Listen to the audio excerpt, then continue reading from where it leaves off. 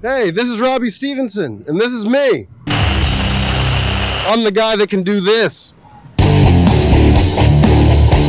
I'm a metalhead, and my first concert was in 2002, Korn on the Untouchables tour.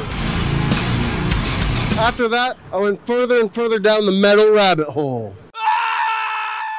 But I was MIA from the metal scene for about 7 years after I was diagnosed with schizophrenia. No, come back. And then I developed a nasty drug addiction. No, come back. I'm okay. It's good. I'm good. But let me give you a little advice. Never be your own doctor. It doesn't work out well. 3, 4, 5. I'm also a stand-up comedian. I started doing it around 10 years ago. I'm not saying it's right.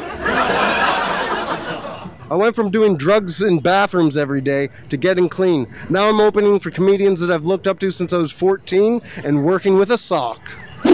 Spider-Man does whatever a spider can. You don't see that every day.